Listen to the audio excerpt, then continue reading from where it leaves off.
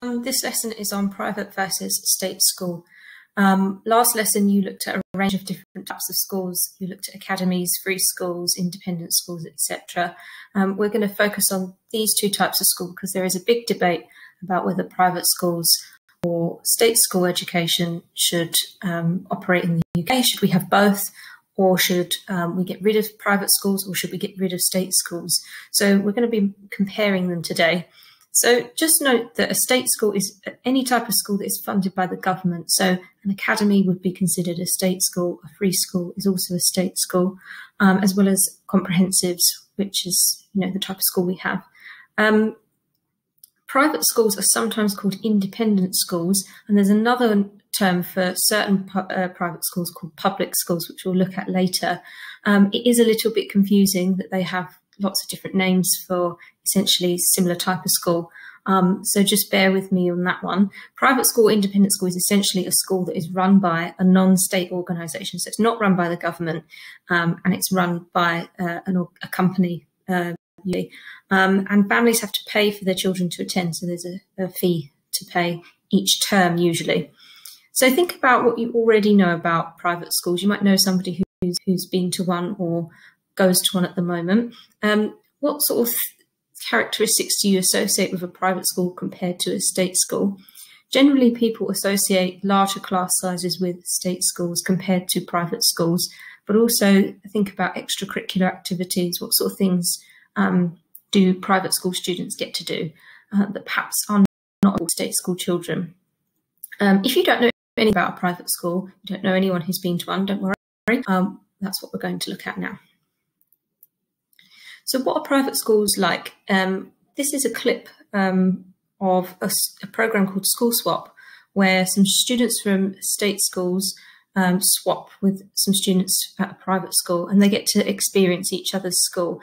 The clip that's there is episode 2, and it's where the state school children go to visit the private school children, and they get to see what their school is like. So have a look at that. You don't have to watch all of it. It is an hour, so you can just watch clips of it if you want to. It's not essential to watch the whole thing. But what I would like to do is watch the clip and note some similarities between state and private schools and differences. So you might want to think about the rules of school. Do they have similar rules or different rules? What are their uniforms like? Are there any similarities and differences there? Look at class sizes and also the facilities that are on offer at the two schools. About 7% of pupils in the UK are educated at private schools. So it is a small number, but a disproportionate number of our prime ministers, our top judges, etc., come from private schools, and we'll look at that later. So here's some examples of some state schools that you might recognise. Obviously, we've got our logo there because we are a state school.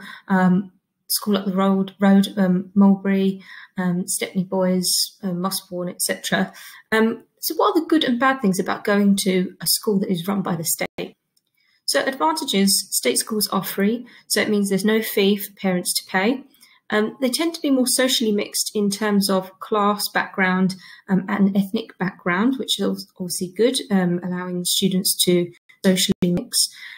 Generally, students don't have to travel too far to go to a state school. Usually people go to one that's in their local area, and they tend to provide upward social mobility for poorer students. And that's certainly what a functionalist sociologist would say. It gives them the opportunity to become successful. Disadvantages tend to be that the class sizes are larger in state schools. Usually 30 is seen as a normal number for a state school class. There tend to be more issues with disruptive behaviour, and there's lots of reasons for that. That might be because the school tends to be much larger. There tends to be a higher ratio in terms of teachers to students, so there isn't as much one-to-one attention. And also with lots of teachers leaving, lots of retention of teachers is not as good in state schools. They move on and they get different jobs, and there's less continuity. And there are other reasons as well. And thirdly, high ability students can be held back in state schools, as we said before, because of that teacher-student ratio. If you've got one teacher for 30 students, are they going to be able to give as much dedicated attention to those that are higher ability and stretch them as much as possible? It might be difficult if you've got lots of students in a class. So here's an example of an independent private school, Eton College. You've probably heard of it, it's quite famous. Eton, as a private charge fees, to board at Eton College, that means you don't just go to the lessons, you actually stay there overnight during term time and you go home during the holidays, a bit like you would if you were at university. They charge £33,000 for the year. So it's quite high, the fee. In comparison, state schools receive around £4,500 for each Key Stage 4 student. Now, we do get top-up funding for some students who perhaps are poorer, so they claim free school meals, or maybe they've got a special educational need. Sometimes you can get more money for those students, but you can see the difference in the amount of money that the schools receive. Elite private schools are sometimes called public schools, and this is confusing because sometimes people refer to state schools as public schools. Particularly in America, sometimes they refer to public schools as schools that are run by the state.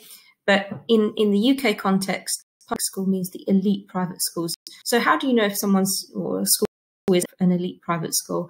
Well, it's the schools where the teacher has been invited to join the head teachers conference, which is an association of head teachers from the world's leading independent schools. So Eton and Harrow are private schools that have been invited to join this special conference, and so they are known as public schools. You've noticed there's a picture there of David Cameron. You can see him circled in that class photo there.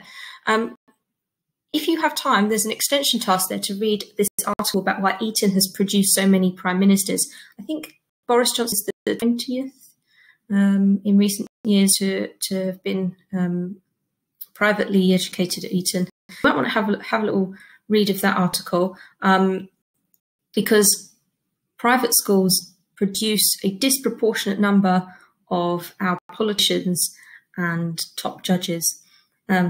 So there's an interesting debate as to whether that's fair, whether actually they are better, these colleges and schools, or whether it's down to the type of students that go there, because they often tend to have, as you can see, more money because they can afford these fees. So maybe it's those networks that enable them to achieve these kinds of jobs rather than their actual academic ability. Here's some examples of other private schools in and around London. Again, you might have heard of some of these. So some of the advantages of attending a private school is that the biggest one is the lower teacher-student ratio. So smaller class sizes, students receiving more attention. It tends to lead to less behavioural problems. This is obviously a generalisation. I'm sure there are some private schools that have lots of behavioural problems, but this is the overall general trend. They tend to achieve some of the best GCSE results in the country and can offer a range of extracurricular activities. So if you look at Olympic medalists, a lot of those attended private schools because of resources that the private schools tend to have. They tend to have better sports facilities, music facilities, etc. A lot of actors in the UK attended private schools as well because of the facilities. So their resources and facilities tend to be better than those in state schools. And obviously that is partly to do with the amount of money parents pay. They can use that money for these resources. Boarding schools are said to benefit from the full immersion of staff and students in school life. Imagine if you actually lived at your school and you didn't go home until term time. You would probably, the end of term, you probably would feel perhaps more part of the school community. You would have more of a structured day because I guess you'd be told when to do your homework. You'd have less freedoms. So really school you have to do if you're living at school. So you might end up feeling more immersed in the experience. And parental input is high in terms of fees, support and expectations. Parents are obviously going to hold the teachers to account more as well if they're paying for the fees for you to go. So they might check in with teachers more regularly, that sort of thing. The disadvantages could be that obviously the fees are expensive. Not everyone can afford them. Even some of the cheaper private schools, it's still not within the reach of most people to send their children to a private school. At private schools, teachers do not have to have teaching degrees. They just have to have knowledge of their subject. And some people see that as a disadvantage because if they're not a specialist in teaching, that could be a disadvantage. Usually students have to pass an entrance exam, and that creates inequality because the richer students can afford tuition, whereas the poorer students can't. So the richer students are more likely to pass the test, not necessarily because they're naturally brighter, but because they've been trained how to answer the questions for the entrance test. And lastly, less subject choice is usually available at an independent school.